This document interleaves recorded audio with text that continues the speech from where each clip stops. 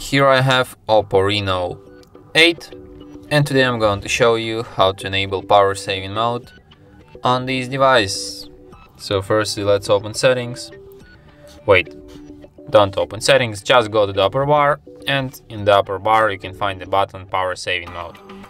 So by tapping on it you can switch this mode, and by holding a finger on it you can access some of its settings. For example, you can set it to turn off automatically when your device is up to 19% charged, and you can set it to turn on at a specific battery level, like you can set it up for yourself, like at 25% battery, power saving mode enables automatically. And you can also change the default optimization, like reduce screen brightness, change auto screen off time to 15 seconds, disable background synchronization, and also lower the screen refresh rate. And that's it. Thanks for watching.